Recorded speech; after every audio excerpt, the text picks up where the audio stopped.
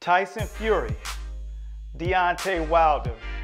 Man, I can't even think back in time to when there's been two more imposing figures that have matched up in the sport of boxing. I mean, this is like the NBA in the 90s when you had guys like Shaquille O'Neal exiting with guys like Karl Malone. This is like putting gloves on those guys and letting them go fisticuffs. But what we're gonna do is we're gonna give you insight from the inside out of what this fight will look like when they're matched up. And you know what else we're gonna do this time? We're gonna give you the punch logistics, the punch comparisons from the two in their past fights to see how they match up. This usually helps those who are out there and they're on that betting tip. But before we get started, I'd like to introduce myself. For those of you who have never watched this channel, shame on you. My name is Eric A. Bradley, aka The Real Fight Doctor, and there is no other on this level. Back to the topic at hand. Tyson Fury, one of the most slick, tall fighters with a lot of bravado and verbal cachet than anybody that you've seen in the sport outside of guys like Muhammad Ali, Conor McGregor, and the UFC, who just had the slick tongue and can get up under your skin. One of the things that are so important about this fight, you pay close attention. When you see personalities like the Bronze Bomber surface outside of their normal scenarios, you know you got a problem. So let's see if Tyson Fury has what it takes to put this fire out. But before we get going, now what we're gonna do is we're gonna go over some of the punch stats from all of these guys' past fights, their averages. If you stay with me right here, you can kind of take what I'm about to give you right now and you can make a case for who you already think will win this fight. No matter who you feel or like personally, before this is over, this segment will give you insight to who has the best chance to win in this fight, bar none. Now, as you look over here, what you're gonna see right here is what they land per round.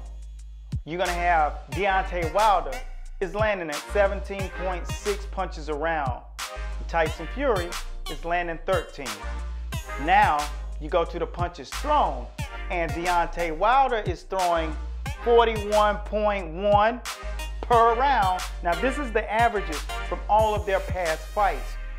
And Tyson Fury is throwing 50.9, which shows that he's much more busy, but landing simply at a lower punch percentage. Now, the connect percentage for Deontay Wilder is 42.8%.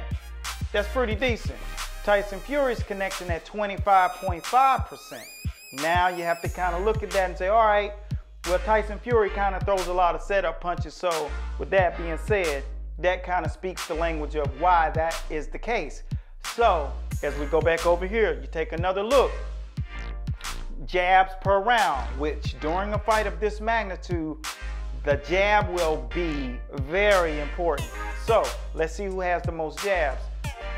Jabs per round, 8.6 for Deontay Wilder, 4.5 for Tyson Fury.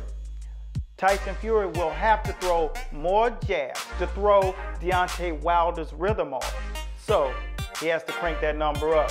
These are the numbers that tell the truth about the game and what has to happen during camp. Now, power shots. Power shots, of course. It's obvious that Deontay Wilder may throw more, but that's not always the case. Power shots are simply punches outside of the jab. It can be a short, soft right hand. They just all count as power shots. Left hook, body shot, boom, bam. But in all essence, Deontay Wilder is landing 9 power shots per round.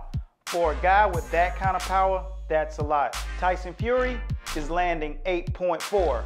So hopefully he'll pick his spots to land the right shots at the right time. He has a high IQ, so I'm sure this is part of his plan. It's not about how many you land, it's the ones that make the most impact. That's important. Now, I want you guys to stay tuned because what we're about to show you is we're gonna take it from the punch percentages, landing percentages, punches per round to what it looks like inside of the ring. Coach Bradley is going to break it down for a quick segment of the style matchup. All right, well, this is one of the things that I know for sure that can be an option for the two big giants in the ring. First, Tyson Fury. He has to take advantage of Deontay Wilder's long, extended right hand. Now, his wingspan, like I said, is absolutely astronomical. So you have to learn to use that against him. So, Tyson's a southpaw. He's a cutie. He moves, so he has to use his angles. So when he sees that right hand, he has to bait him with this jab. And when he sees the right hand, he has to be willing to go into the lion's den pop and keep him off balance, get between the shoulder blade and in his armpit, and work from the inside, staying outside, away from that long, powerful right hand. In order to take that victory that night, he must implement taking a chance to get inside of that collarbone, and which he can do because he has the talent. Now Deontay Wilder with the long right hand, one of the things that I have written in a book about how to deal with all different styles, especially the cutie. Tyson is a super cutie, and in order to take advantage of a cutie, one of the things you must be willing to do is do the step outside, not target the head, but target the chest. So when Tyson Fury decides to flail his punches, he can go here and he can sidestep, and he can go straight for the chest. Boom, right hand, he can get the KO that way. Several options. So just watch his footwork, bam, and good night.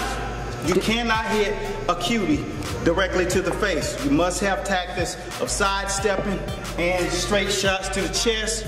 Most of the time, guys who have cutie styles will bend into your punch. So you gotta keep it simple, be smart, attack, and find a way to land that crack.